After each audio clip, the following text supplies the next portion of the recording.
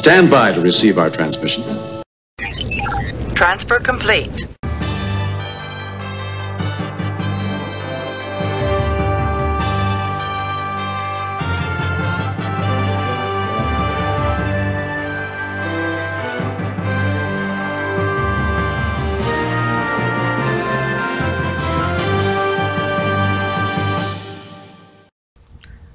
This is Lieutenant Commander Lael Rosek of the USS StarBase.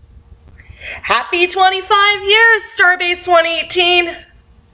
This month, we celebrate 25 years of our beloved community.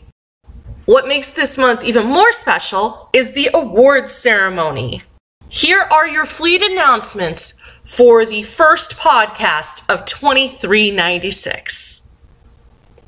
Awards nominations are closed, and the fleet staff have reviewed your nominations and compiled a list of winners. The ceremony will run through June 30th, and a list of winners will be posted in the awards ceremonies thread in the Hall of Honor on the forums. A hearty congratulations to the following fleet staff on their promotions: Alexander Williams and Jared Thorin to Commander, Mei'konda and Otis Aria to Captain, Roshanara Rahman, Sal Tabram, and Jelana Rajel to Fleet Captain, and our beloved Quinn Reynolds to Vice Admiral. Hello, everyone. I'm Jesse. I play Lieutenant Chloe Waters. You're listening to the podcast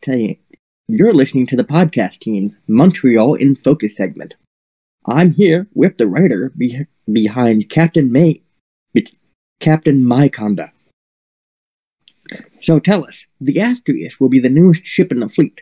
What do you see the advantages and disadvantages of this being? Well, thank you for having me. It's a pleasure to be here.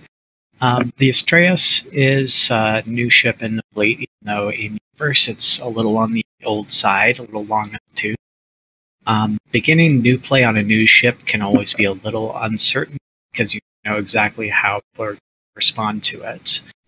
As you note, StarBase 118 is a little different from tabletop RPGs because while the captain and first officer may in some way be the closest equivalent of a dungeon master from Dungeons & Dragons, every player on your ship plays that part to a degree in terms of driving the plot forward and deciding what happens to their characters. Because of that, I've found it important and invaluable to find out what my players are interested in doing, designing missions around those themes. Astraeus hasn't actually launched yet. We're just about to do that, but we're currently on shore leave, so we'll see how that all works out once we're out on the mission. Indeed, well, I wish you the best of luck. So, thank you.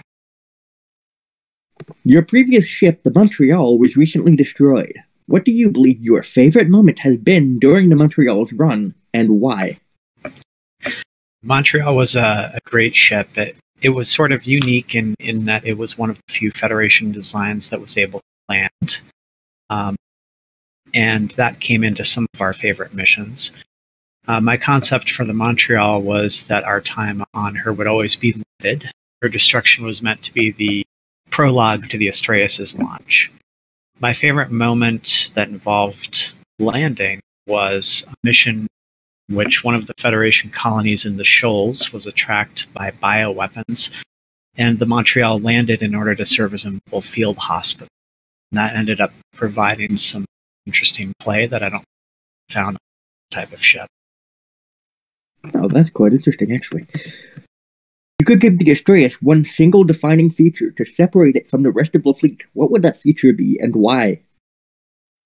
Like I said earlier, I tend to prefer older ships. They have a little more character, a little history. So I decided to make the Astraeus one of the first Galaxy-class ships that was built, alongside other ships like the Galaxy prototype. In our timeline, that puts her at just over 30 years old, and she's just completed her first major refit. I found it really enjoyable to write up the ship's history, 2360s all the way up to our current year, 2396. And to that end, I commissioned some 3D artists to do some exterior and interior pictures of her in order to give people a visual idea of the changes. And I think that helps it to stand out. I can imagine that writing 30 years of a starship's history must be a difficult task. To some extent, but it was also a lot of fun. That's the sort of fiction I really like to dig my teeth. Did you do it all on your own, or did you have any help? Every once in a while, I checked in with Evan Delano's writer, Cameron, to see if he had any ideas for it. He provided some contribution here and there, but it was mostly me. Oh, nice. Where do you see the Astraeus in 1 year's time? Well, myself and my senior staff have come up with an idea for a campaign region that is in proximity of the real universe Eagle Nebula. If you've ever heard of the Pillars of Creation, that's where those exist. And we have some new races in mind, technologies, problems for the Astraeus' crew to overcome. And I'm really hoping that the Astraeus' crew enjoys that change of pace that comes with being on a long-term exploration mission instead of a more mission-driven, day-by-day sort of we were doing in Montreal. Can you describe the mission that stood out to you most during your course as CEO of the Montreal? What made it stand out to you so much? That would probably be the Montreal's final mission, which we just finished a few days ago. During that, a lot of loose ends that had been established over Mei'konda's career and Montreal's were tied up. We had a recurring villain, a crazed Vulcan terrorist named Lennox, who showed up every few missions to cause a whole lot of damage in the shoals. During this final mission, the Montreal was disabled. The only way to stop it, ram this ship into a Federation colony, was to self-destruct Montreal and destroy both vessels in the process. Lennox was killed in a pretty cool showdown by members of my crew during this time. To me, it felt like a great ending to what was essentially a season-long arc of chasing this guy down. And I thought it was a great wrap-up for the time on the Montreal that we spent together. It sounds like a lot of fun. What do you consider to... Oh, no, go ahead. I liked it a lot. All right. What do you consider to be the greatest strength of the crew that writes behind you? And why? That is a tough one because everyone has so many different skills. I do feel extremely lucky to have the crew that I have. Some are great at characterization, like writing characters with a unique, distinct voice. Some are really good at driving the plot forward and other players things to do. But overall, I would say that I think the crew's greatest strength is enthusiasm. There is only so much credit I can take for driving the plot as the ship commander. There have been a lot of really great elements that have been introduced by the crew of the Montreal and now the Astraeus. It makes my life so much easier. All right, what has your favorite part of leading this group of writers been, and why? Well, it's a little bit of selfish pleasure, to be sure, since I worked hard to get to this point. StarBase 118 has what I think are probably the most stringent requirements to reach captaincy of any group, and it has a lot of work and time involved. That dissuades some people, but as far as I'm concerned, it makes the reward of finally getting to that point all the much sweeter. My writers are aware of that fact, and I believe that there's a level of respect that they offer me that I feel privileged to receive that I probably wouldn't be getting if I had only been doing this for 6 months. So yeah. That's probably why. Yeah, and I would agree with that. It's not only the reward that it brings you when you get to that point where you are now. I think it's also the knowledge that, oh my God, I've started this tiny little ensign, and now look at me running a ship of my own. That is definitely a big part of the appeal. Yeah. I started as an ensign before we were using Google Groups, but if I look really carefully, I can still go back in Yahoo Groups and seek out some of those really old ensign Mei'konda sims, which are always kind of funny. Oh yeah, it is always really interesting to see, holy crap, I used to write this way? Yep, absolutely. Well, This has been the Montreal in Focus with Captain Mei'konda. Well, it's been a pleasure to have you, Captain Mei'konda. Thanks for joining us. Thank you very much for having me. It's been a pleasure. I'm Jesse as Chloe Waters, signing off. Hi, my name is Commander Kelrod from the USS Veritas. We have been fortunate to add several new officers to our ranks these last several months, and seen some familiar faces return.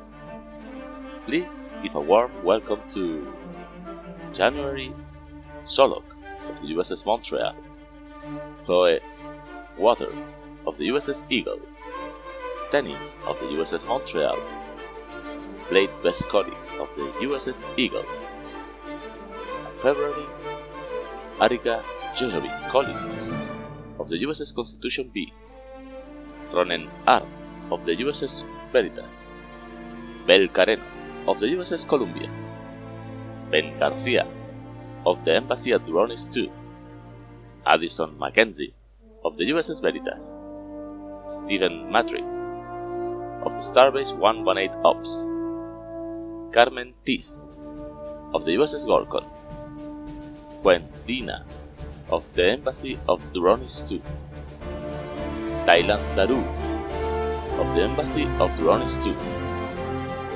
March Kral Chukir Grolo of the USS Constitution B. In the month of April, Sakin of the Embassy of Duronis 2, Nabina Abu El Sajid of the USS Veritas, Charlena Bandlith of the USS Veritas, Andy Monroe of the USS Veritas, Karen Stendhal of the USS Columbia, Ambrosia Haley of the USS Eagle. On the month of May, Raul Hontru of the USS Eagle, Damir Io of the USS Eagle, Grath of the USS Constitution B, Kirha Terin of the USS Gorkon. Finally, on the month of June, Kaitriona Kane of the USS Gorkon. Thanks to a wonderful training team for all of their efforts these last couple of months. Welcome to the fleet, NC. This is Lieutenant Commander Lael Rosek with the What's New with the Fleet segment. USS Eagle crew enjoys shore leave, promotion of officers. StarBase 281. In the aftermath of the disastrous first contact with the social group known as the People, the USS Eagle, NCC 74659, returned to StarBase 281 for a much-needed period of shore leave. Despite, or indeed because of, the dangerous and stressful conditions of their previous engagement, most of the crew were especially receptive to the downtime.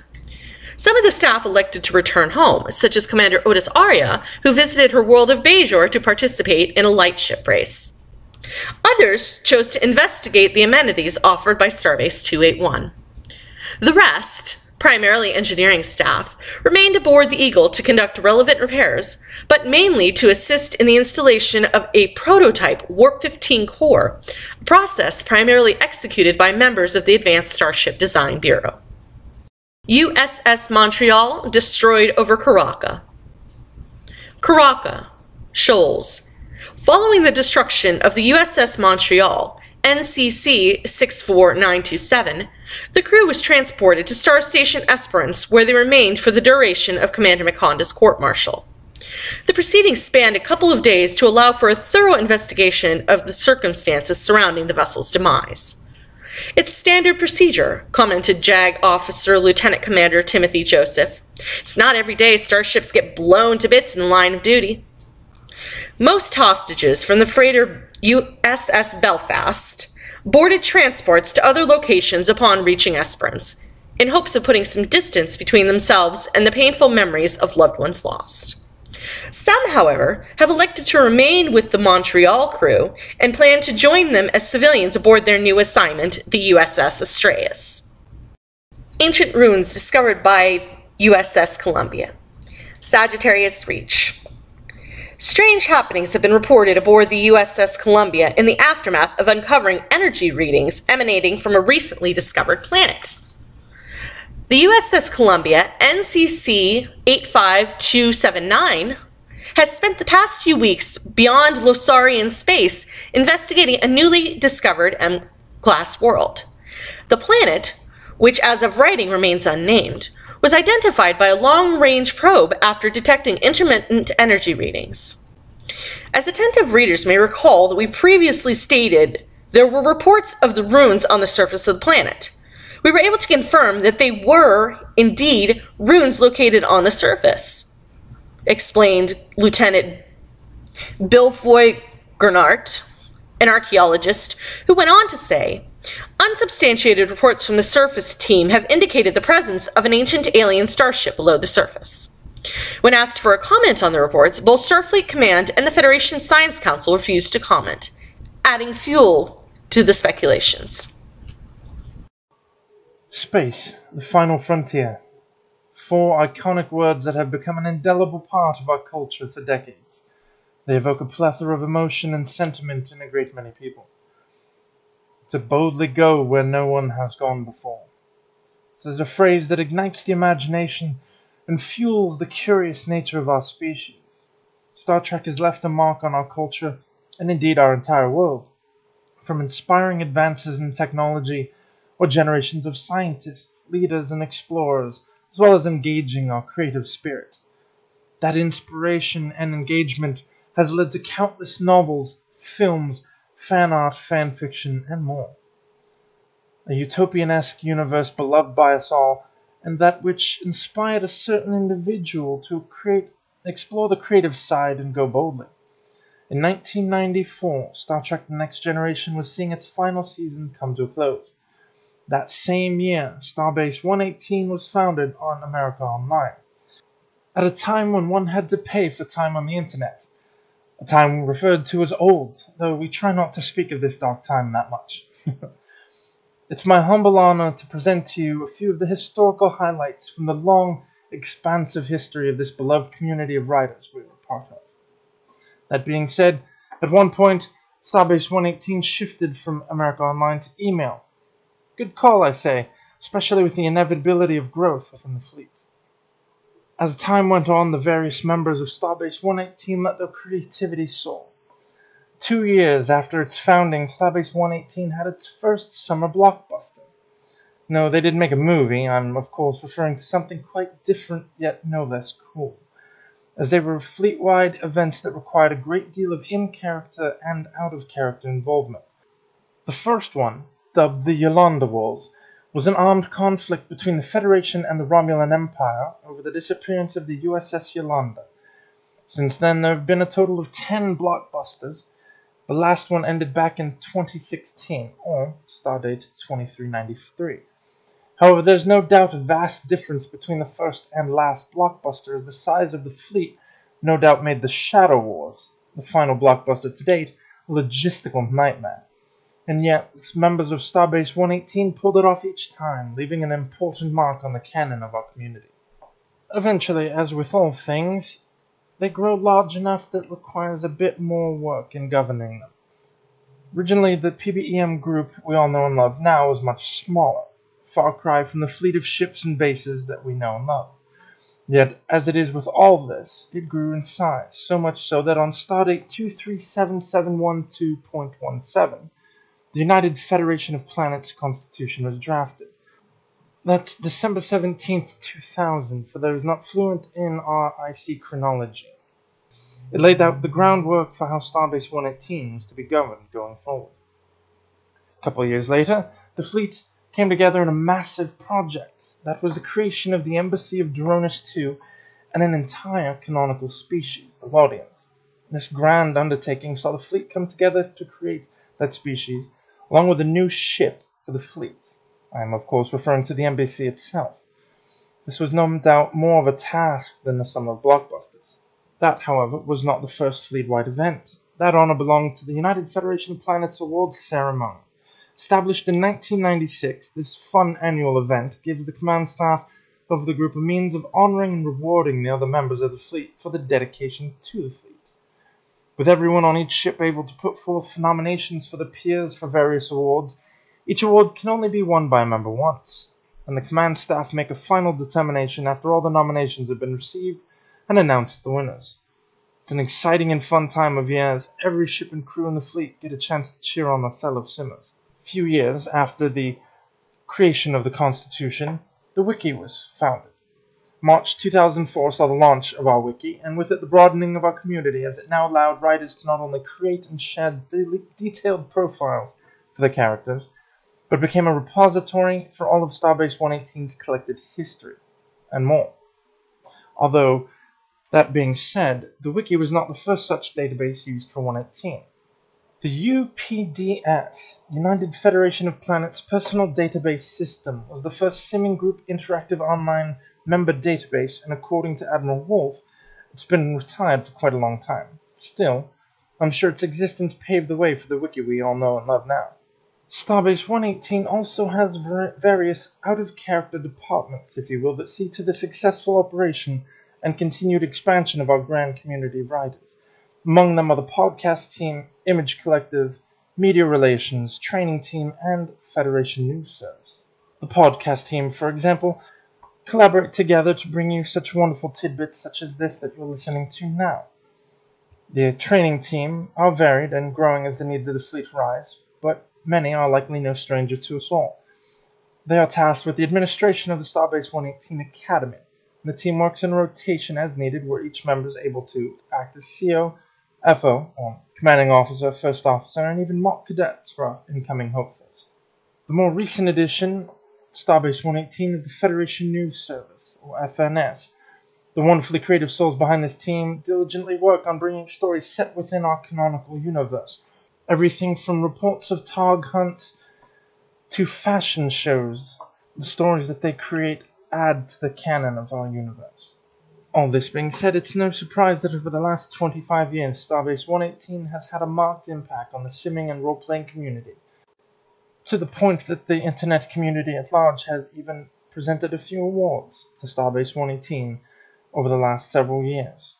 In addition to being recognized with various awards, the fleet has shown its longevity and how long some of its members, aside from Wolf, have been active in the fleet. Fleet Captain Roshanara Rahman has been around for the past 7 years. And then there's Rear Admiral Tony Turner and Vice Admiral Quinn Reynolds, who've been with StarBase 118 since 2005 and 2007, respectively. There's also been several members of the fleet over the years that have left for various reasons, only to return years later. You may have chatted with a few of them from time to time on Discord. Well, not everyone in the fleet has a Discord. The chat program certainly brings us closer and connects us all a bit more in real time, especially with the monthly fleet chats where each ship is highlighted and members of the crew, where available, give a brief recap of what's going on in their little piece of the grander scheme. The Discord has expanded recently with more channels for everything from general Star Trek discussions to dedicated ship channels and voice chat. Listen at the risk of your sanity, however. These past 25 years, man, it's a whole quarter of a century that StarBase 118 has had an impact on the broader internet simming community. While some, like myself, have only had the honor of participating for a brief period of time, it's a humbling and awe-inspiring thing. Whether you've been here since the beginning, many years, or only just graduated from the academy, or anything in between, here's hoping for another 25 years of wonderful storytelling. To read the entire article that I've been reading from, please check with Federation News Service's website sometime in the near future. This is Lieutenant Commander Toryn Raga, signing off. Hello there. My name is Rich. I play for Fleet Captain Roshanara Rahman, and today I'm going to be talking with one Lieutenant Geoffrey Teller, who plays the Chief Engineer of the USS Veritas. Hello there, Geoffrey. Captain, it's good to talk to you in person, of course. Hopefully I won't get busted down to cadet again. Well, I just called you Geoffrey there, but Mom never actually calls you that. She tends to call you Mr. Teller. That is true. But why don't you, for those who don't know you, just go ahead and give us as much as you want, or as little background about who you are and how you came to 118. Sure. As the good fleet captain mentioned, the character I play is Lieutenant Geoffrey Teller, who has been the chief engineer on the Veritas for about 7 months now, I believe. My actual name is Brian, and I joined StarBase 118, I believe, late last year, late September, early October, after finding it through a Reddit post. And I was very interested in the idea of the creative writing aspect of it, and I've always been an enormous fan of Star Trek. So that, coupled with my enjoyment of creative writing, really made it very interesting. So I signed up for the Academy almost immediately after reading through the post, and it's kind of all been downhill from there. I mean, if I'm honest, it's been one major explosion after another. Sure. You kind of what do they call it? You failed your way into a department chief role there. Failed upwards. Failed upwards. Yes. The Peter principle at work here. 21st century. Oh, so I didn't know that, though. You were part of the Reddit influx that we had last year. Yes.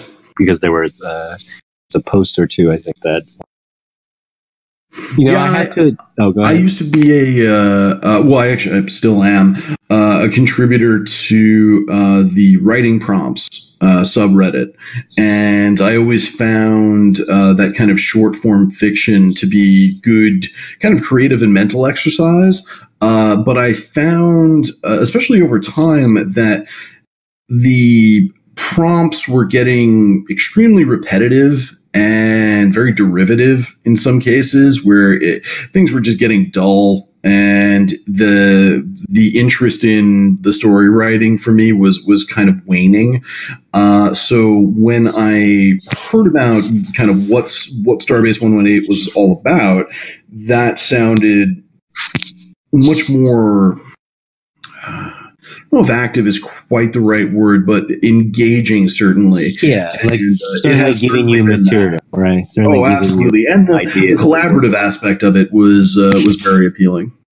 Yeah, I was about to ask you, is this your first playing experience? Whether it's Star Trek or anything? Well, it's my first play-by-email collaboration experience like this. I have played a number of other RPGs and stuff like that, tabletop, Dungeons and Dragons, you name it. I've probably spent some time with it, and I've done some DMing in my time as well, and I've always enjoyed that. But it's and I think this is a struggle for a lot of people who play those kind of games, getting the time as you get older with a group of friends to get together and dedicate to that kind of immersive an experience. It's very, very difficult. So the online nature of 118 and the kind of continuous flow of it really appealed to me, and has kept me engaged ever since. All right, well that's great to hear. I guess for those listening that maybe people who've joined since you, or even just people who are looking for advice, because I certainly consider you one of our strongest writers, especially for a new member. Hey, thanks, Captain. Yeah. So what advice would you give someone, maybe whether someone who's just kind of thinking of joining, or, I've never done it playing, or even someone as a writer, as you said, you used to writing prompts and so forth. What advice would you give in general? We'll start there, just to how you approach maybe how you tackle story writing in 118. Well, so as far as advice for story writing, it's a lot of what I've learned over the years has been to truly keep things simple and honest wherever you can. Speak from, it's not just about write what you know, but write honestly about whatever subject matter that you're covering, even if you're contextualizing it in a fun, fantastical science fiction universe. I'm trying to remember. Let's see. I get what you're saying, though, because obviously it's funny to kind of say write what you know when usually writing about the 24th century, you're doing a lot of technobabble, or you're writing about alien species and stuff like that you might firsthand knowledge, but you approach that, at least the way I do, and I assume too, is that you still have your characters' reactions be honest to whatever it is you place yourself there. Absolutely, and the quote that I was looking, I felt that this is informed to its benefit. A lot of my other writing, and try to always keep it in mind when working on 118 stuff. Hemingway is a literary icon, and he's a titan in the field. And he once said that no subject is terrible if the story is true, if the prose is clean and honest, and if it affirms courage and grace under pressure. It's such a simple phrase, but it delivers so much meaning to what makes literature stand apart from a hastily scrawled story. Mm-hmm. Yeah, exactly. Like when people talk about the story really having an impact, really staying with, following those, in some ways, like you said, just simple, and yet it makes that huge difference for your product. So back to your original question and kind of some of the younger writers. Something that I've seen even in my time aboard the ship is some of the new writers that come in aren't confident about expressing negative emotions, awkwardness, discomfort, fear, nervousness. They don't feel that they can put that in a story because they're concerned that it's going to disrupt the sim or affect the other writers' fun or good times. And I've regularly told them, no, that's fine if that's what you think the character is feeling. If you honestly feel that character in that situation is stressed or is nervous or is awkward or is uncomfortable, well, then write with that. Use that. Make that part of who that character is. But do so honestly. Don't make it needlessly wacky or needlessly obtuse. If that person's nervous because it's their first day on the job, let them be nervous because that's their first day on the job. That's a very accessible thing to a lot of people. And it may not seem Star Trek-y, but that doesn't matter. It's about having an articulate character. And the universe around you is so vast and so all-encompassing that that's how you add richness to it, by bringing this new character's life into this fantastical universe. Yeah, exactly. And I would say it's not only is it real, that's actually a great starting point then for future character development. Absolutely. It's a great way to, from a clean slate, develop a character and show them growing in their roles, show their confidence growing. Or even if not, there are canonical examples of characters who have not been confident. Reg Barkley is a famous example of someone who had zero confidence and was horrendously socially awkward, but he was extremely great at his job. And as soon as he could find a way to work with the people around him, and as soon as the people around him found a way to work with him, everyone benefited. And that's Star Trek all over. Well, and I would say that when you look at the Star Trek characters that are younger or fresh out of the academy, of Kim, or you think of Cadet Tilly, or you think of Bashir when he first started, right? He was very eager A lot of the times our characters are, when they get on a ship, we have them that they're new ensigns. So I think it's perfectly natural that they're in that state, maybe, compared to when you say like Star Trek, because when you think of like people like Kirk, Riker or something, these are characters that are actually veteran Star officers when we first meet them in shows. And that's something I think if you're interested later in doing that, because I know this is one thing I experienced myself when I changed player characters. For example, Mon, when she was introduced, by that point I was already a lieutenant, and I introduced her as that she was experienced officer, so certainly she might have initial anxiety at a fresh new ensign. But yeah, I would say that's perfectly in line. So let's talk about your character then, his journey so far. Can you tell me a little bit about how Geoffrey Teller, the concept of this character, where it came? Well, Geoff Teller, in a way, was a response to some of the things that I feel are bad habits in not just Star Trek, but in science fiction in general, where you create a super character who is some elements of fantasy fulfillment for the writer and some elements of kind of like bad RPG playing, where you want to put all your stats to 100 right away. You want to make the coolest, suavest, most charming, most genius, most martial art gun shootingest, spaceship flyingest person ever, and they're just the best at everything all the time. And I wanted someone who was human. I wanted someone who was... Are you saying you specifically nerfed your character? Not nerfed, but I didn't go out of my way to superpower him. Mm-hmm. I wanted someone who was not perfect, someone who could have flaws, but still be good at their job and still bring something to the people around them without just being a superstar all the time. He's good at some things. He's not good at others.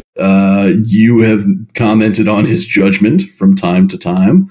But I think those are elements that add richness to the character and his interactions with other characters, where some of the kind of uber characters that I've run across, they can kind of be bland to sim with because they've got a solution to every problem right on their pocket.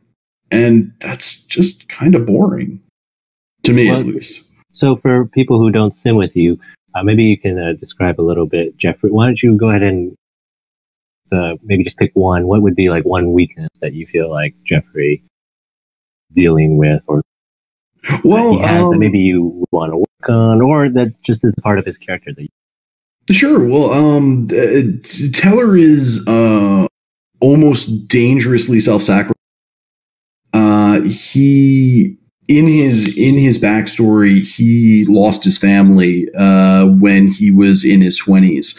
His mother and father were killed in a transport accident, and it impacted him very deeply and affected his concept of family. And that's something that he brought with him when he joined.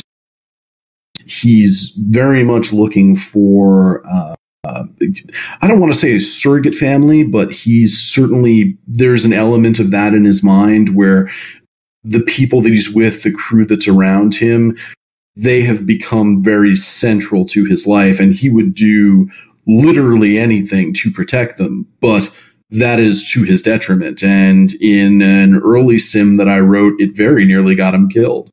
And would have been justified in doing so if it had happened. And as a kind of reminder of that for the character, I had him suffer an injury at the time that then left him with kind of some lingering psychological issues that I've gone back to a few times with our ship's counselors and with some of the other characters, as this has had an impact on Teller, and this is part of how he has developed as a person since joining the ship. Yeah, certainly. And I guess, when we come in with an idea of our characters, sometimes it changes because of maybe just how the story affects the character, or even a lot of times how other people react to our character or give us prompts to make us think about something. And we realize maybe our character go a certain way. What is something that maybe you had visioned in Teller, or not even, just something that has surprised you that you've learned about Teller, or that you've taken the character in this direction since you joined? Like when you look back now and you're like, wow, I never thought Teller was this kind of person, or this aspect of him develop. Something that's definitely interesting to me about, because of the way things shook out in the fleet, he very quickly went from a junior engineering officer to being the chief engineer of the ship. And I had not anticipated that kind of I want to say command advancement when I originally envisioned the character.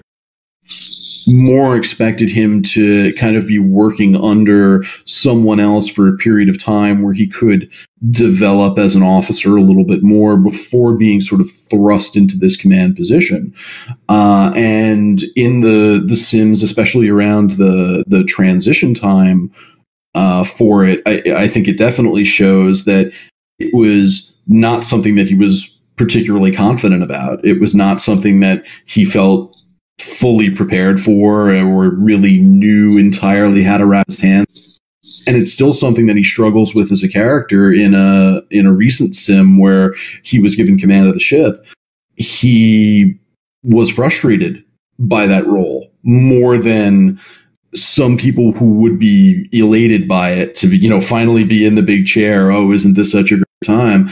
He was frustrated. He wanted to be back in the engine room. He wanted to be turning a screwdriver and putting his hands on things. And he was suddenly in this detached command position where he had to make big picture strategic decisions and see other people play them out and play the waiting game and deal with the tension and the stress and the pressure of what was now on his shoulders. And all of those things were certainly not, and especially considering the age of the character at this point, were not things I expected Teller to have to deal with at this kind of point in his career. And it's always something that I've tried to keep in mind when I'm writing for him, that he's still a young guy. He's had a lot of really strong experiences since he left the academy, but this is still his first posting. He basically had one boss for like 3 weeks, and then he was the head of a department, and he's kind of been figuring it out since then, kind of on the fly. And I try to remember that when I'm writing for him. It's part of, he shouldn't be perfect. He shouldn't know everything or know how to handle everything. And some of the things that he does are probably not what a more experienced officer would approach things as, but they're what he came up with. So now that he is a department head, when you're approaching, because now you actually have other players that are subordinate character, how do you have Teller approach them, both in character and out of character? Curious.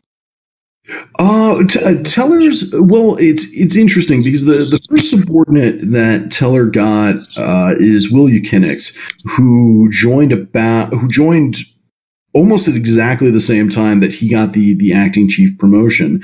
And because of that, they've always acted much more like equals than ever like a boss and a subordinate. And that's, to my point before about that's probably not what a more experienced officer would have done. That's part of the fact that he's a young guy and he's still kind of finding his way in things, and he wasn't comfortable flaunting his authority at that point in his career. He wasn't really going to be bossing people around or, tossing orders left and right. Now that it's been some months since then, and I actually have a new a young woman named I believe it's Charlena Vanleth. Yeah, Vanleth. Vanleth. I'm thinking about how his approach to her will probably be different. It'll certainly still be very friendly and less, subordinate boss kind of relationship. But I do think there's going to be more distance between those two than there is between, say, Teller and Will. Because I think he's come along a little bit more as an officer. He's seen kind of some of the hard side of being an officer and making tough calls. And he's also seen where sometimes he's had to give orders that other people have not been thrilled about. And it's important to maintain that chain of command. It keeps the ship going. Yeah, actually, that brings up a great scene that you had with another new ensign join the Veritas. Ensign El Said? Yes, which is a great, you were talking about sometimes new writers feeling not sure if they want to show their characters being nervous or whatever. Another thing sometimes that I see when they're worried about showing confrontation, but Ensign El Said was pretty bold. Yeah, not a problem for that ensign. Yeah, that she was not happy with Teller's. He wasn't the ultimate decision maker, but Teller certainly had a plan. Mm-hmm. And somewhat of a joke Veritas about his plans, his demolitionists tendencies. Which, because we're talking out of character here on the podcast, I will say to Teller's defense that he this is going to be horrible to say he's just following orders. That doesn't sound good. That doesn't sound bad at all, right? No. Anyway, but yeah, so you had this great scene with Ensign El Said, and I don't know if you talked to her writer much out of character, but I hope, because it was one thing I saw you guys had a scene afterward where you're kind of like, well, hey, get a talk about it or something like that. I hope you guys don't immediately, although it's still Star Trek and it's important that we do show people working as a team and all that, but I think it's good to kind of explore that, because to give a quick summary for people who weren't on our ship, basically we were battling this ancient alien AI, and El Said is a science officer. The away team was at a archaeological site, basically. And Teller is like, well, we need to neutralize the threat. And the best way to do it is to destroy it.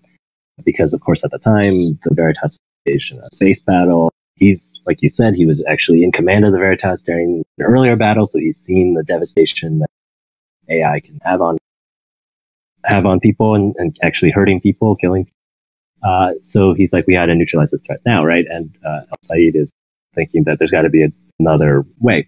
And that's actually a great kind of Star Trek moral dilemma to have, right? And in this case, Teller's solution was that his superiors went with Kelrod and on.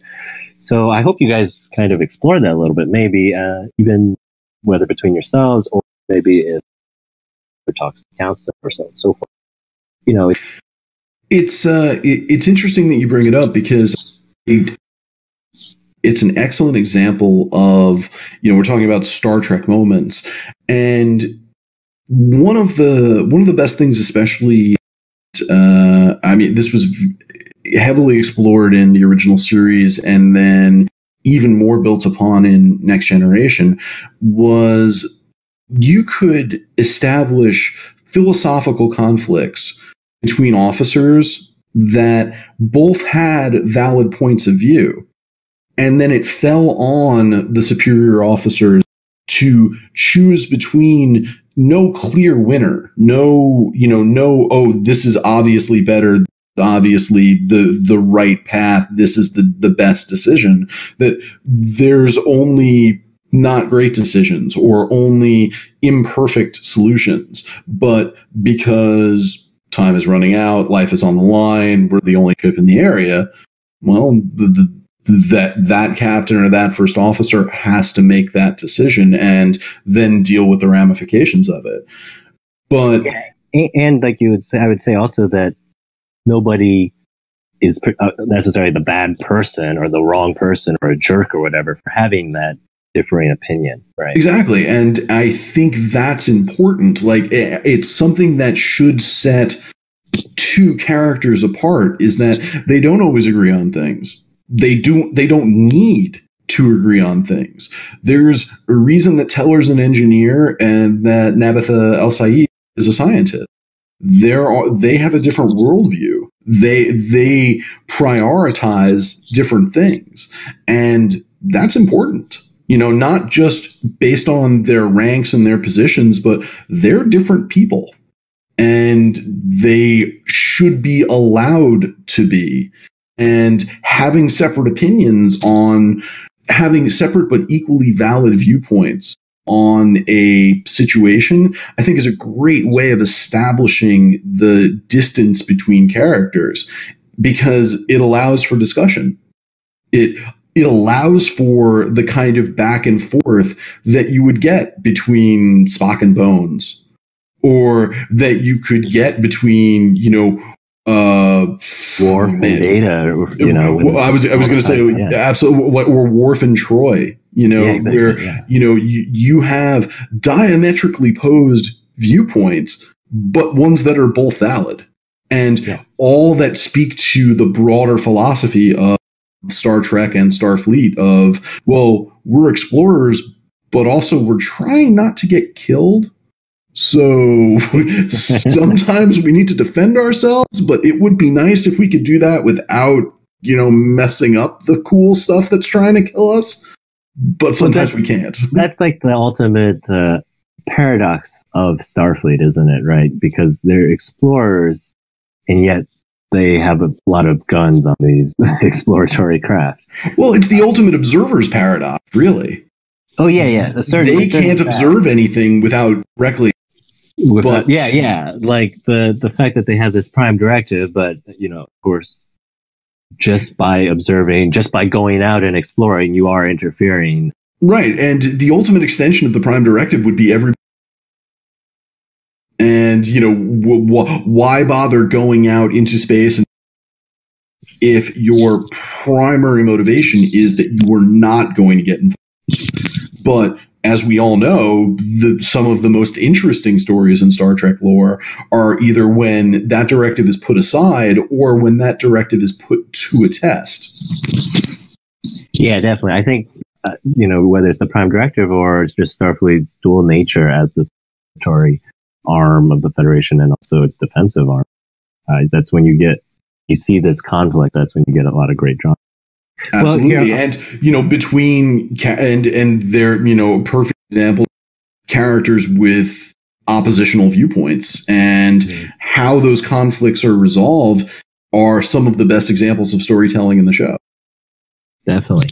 Well, let me wrap this up by asking again with your character, maybe some future plans that you have. I know a lot of times spoil it for the fellow audience, so forth. So maybe as much detail as you want, tell us, or just even things that you'd like to see maybe with your character.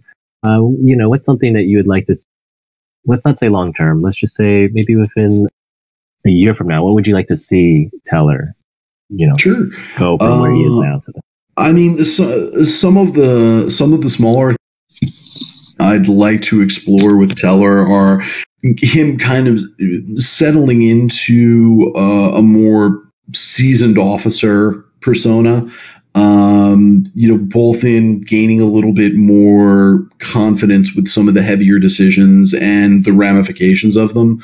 I'm actually exploring a sim right now where he's dealing with the death of someone under his command for the first time, and how that is going to affect him as a person and as an officer, especially with the kind of baggage of some of the issues that his character has with the loss of family and how deeply that has shaped him as a person. Aside from that, there's some of the fun sides of the character that I'd really like to explore. That during a shore leave a couple of months ago, two other writers and I ended up creating this truly something we're all very proud of called the Bolian Rose arc that was truly kind of massive, and in the course of which Teller developed a pirate alternate persona for the purposes of getting them out of a very bad situation. And at the time, it was purely intended as a bluff, as something that would be a quick throwaway, and that was it.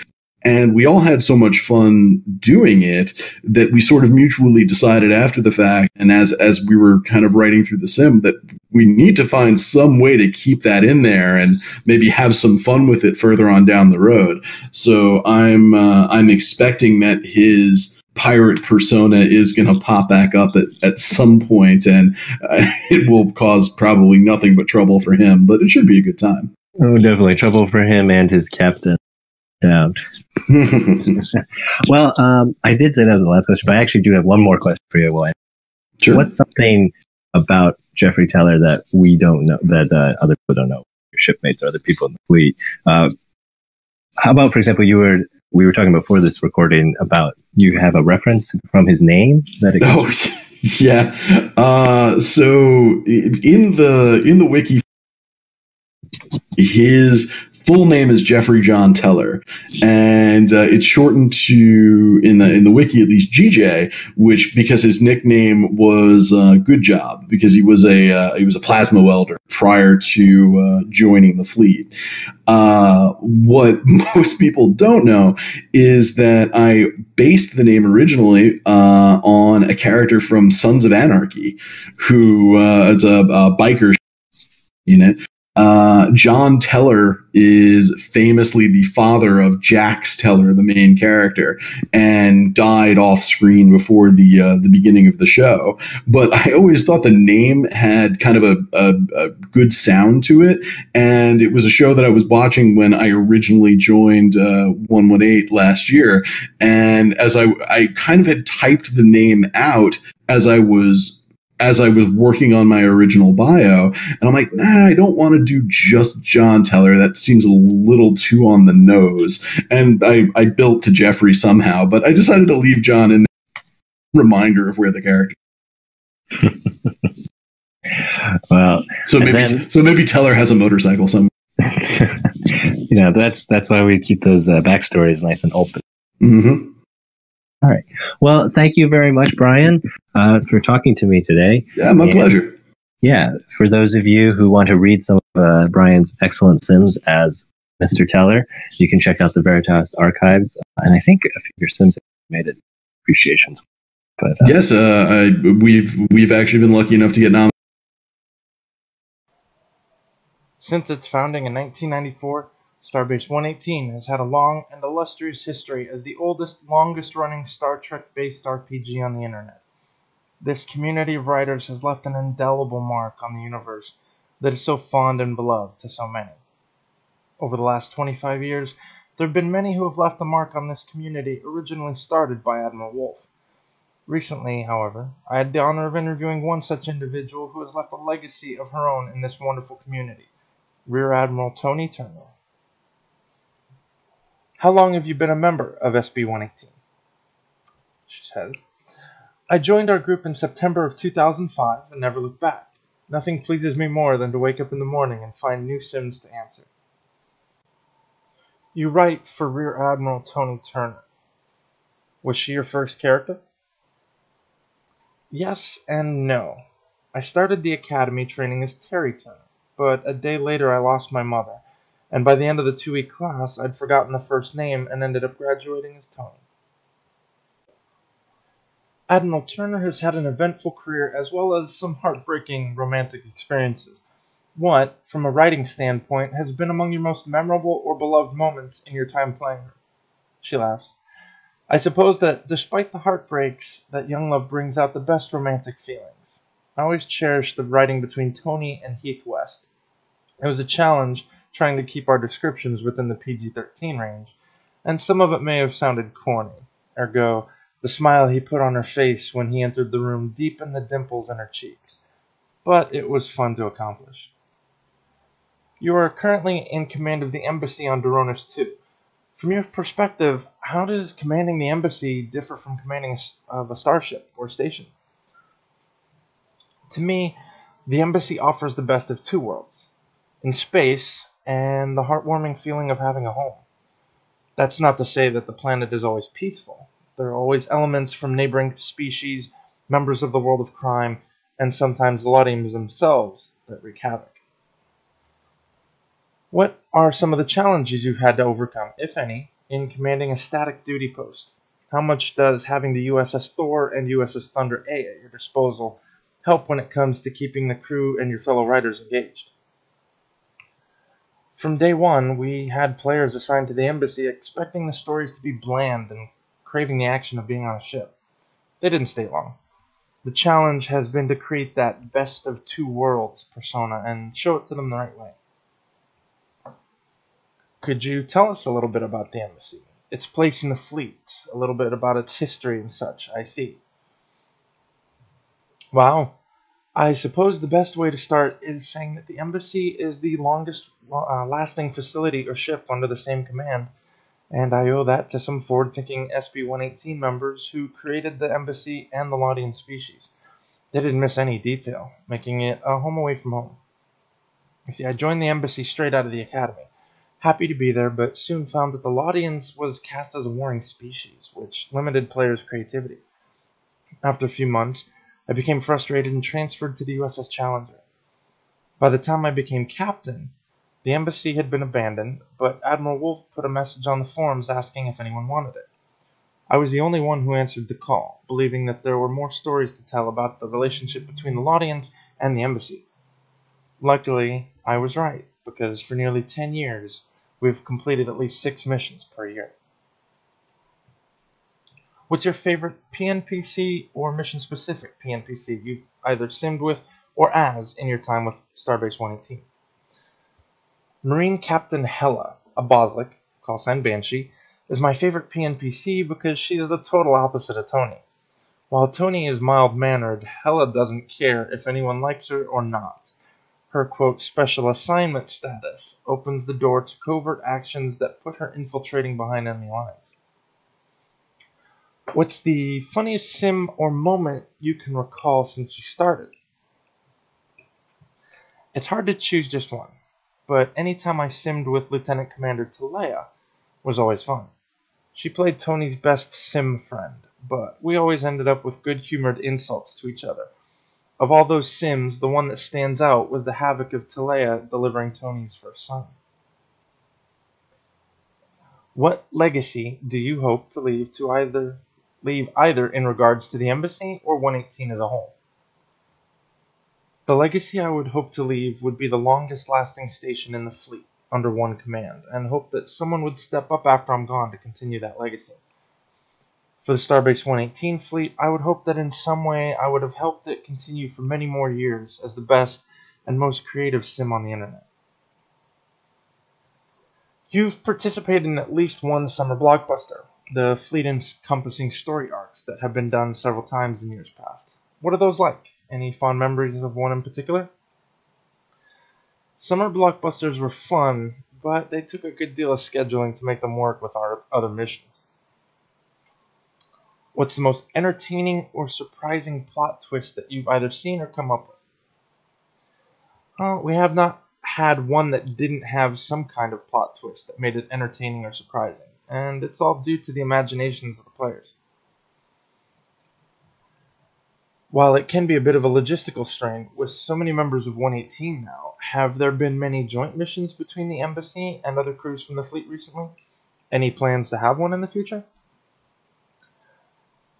We've had one joint mission so far at the embassy. The planet Talon was infested with bluegill, but that was the mission that Tony's second husband, Commander Tallis Rule, was killed, and it ended on a sad note that was difficult to write, especially telling the children of his demise.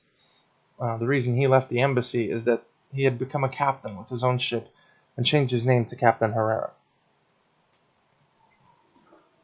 Given how many wonderful new cadets graduate from the academy, do you have any wisdom to impart to your fellow simmers, new or old?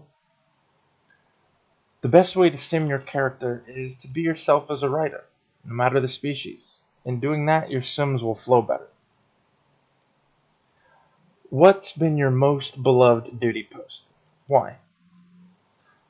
CMO, Chief Medical Officer, was by far my most beloved duty post because it gave me the opportunity to use my creativity to the fullest.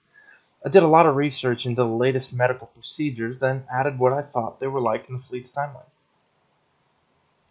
I, of course, had to ask this question. Kirk or Picard? Kirk. Although he was silly at times, he always showed his human side. You've won several accolades in regards to your wiki bio. Any advice you'd like to share with anyone looking to spice up or otherwise fill their bio more? Granted, you've got a lot more actual IC experiences to draw on. Record everything you have time to add, and treat your character with every aspect of his or her life as any species you have chosen.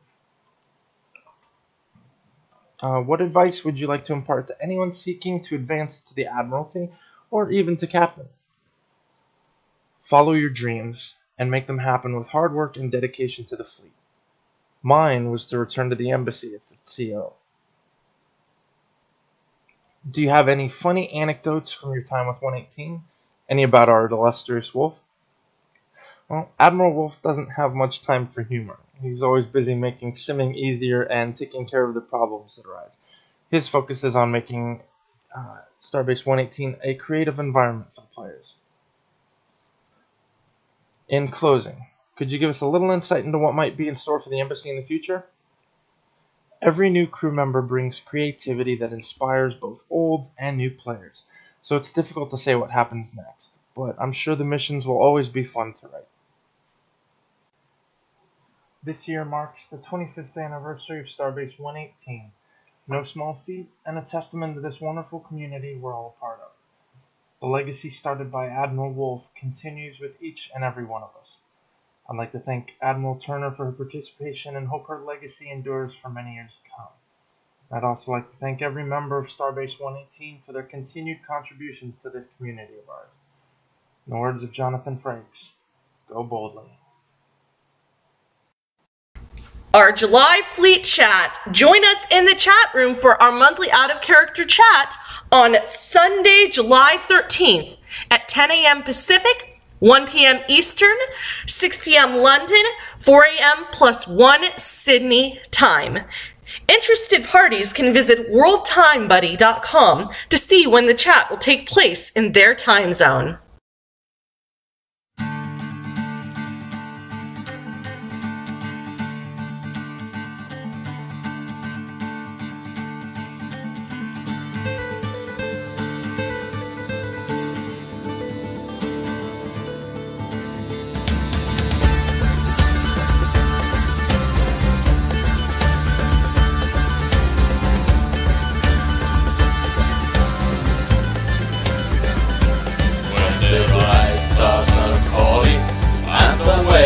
Straight and fine, here it holds us with completion.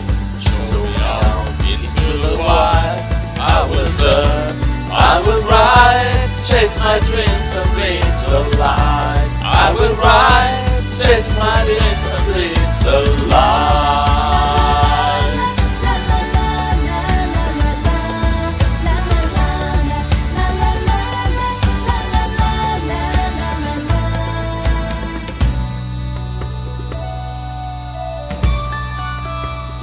Where the skies like treasures and maelstroms are deep and wide, tales of cozy illusions of ships lost long ago. I shall tell our stories, speak through our needs, be as afraid the skies are starry, and the storms are starry sea. I will serve, I will ride, chase my dreams and reach the light. I will ride, chase my dreams and reach the light.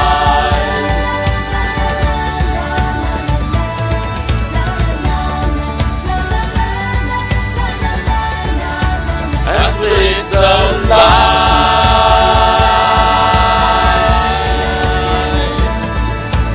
Chase my dreams, chase my dreams, reach the light.